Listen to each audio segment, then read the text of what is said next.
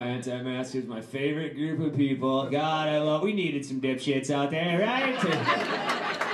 Let's balance things out a little bit. So we needed to have some dipshits running around. You knew there was going to be a group of people that were going to have a hard time with the mask. You knew it was going to be a thing. I remember the plastic straw epidemic of 2018. Do you guys remember when that was our biggest issue? The plastic straws? Scientists are like, hey, there's a shitload of plastic in the ocean, and everyone's like, okay, libtard. And scientists are like, no, really, there's a lot of it's hurting the ocean life. And the coral reef, like, oh, are you crying about it, snowflake?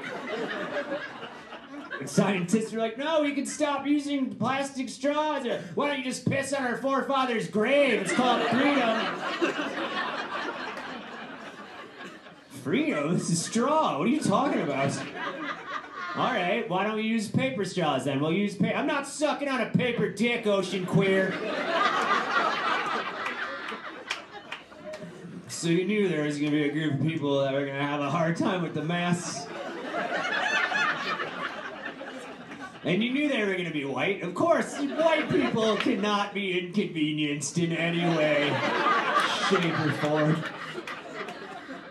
Fucking people of color had to get out in the streets, you know, because of the police brutality that was going on. Our gay brothers and sisters had to get out in the streets to get the right to marry and be treated fairly in the workplace. White people are like, you're going to make me wear a mask? Where's my sign? Honey, get my sign.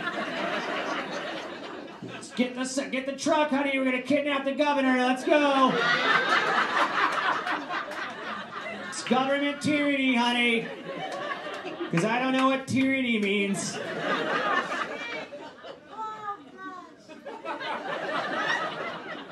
She's like, I've never made a woman sound like that before.